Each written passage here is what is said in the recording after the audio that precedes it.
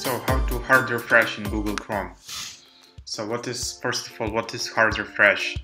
It's basically cleaning up your cache. It's a very useful tool for example, web developers when you updated website but changes are not there yet. So what can be the reason?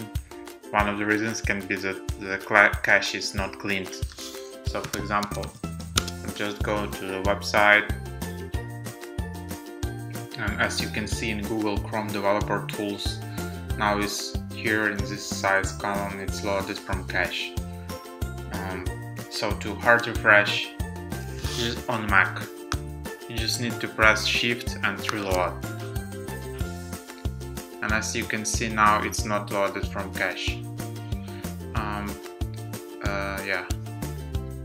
And what else you can do? Other shortcut is Command Shift plus R.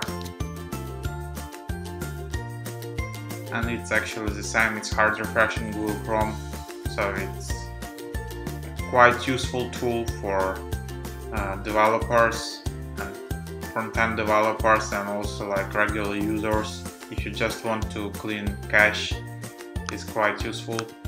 So hope you enjoyed this trick. Thanks.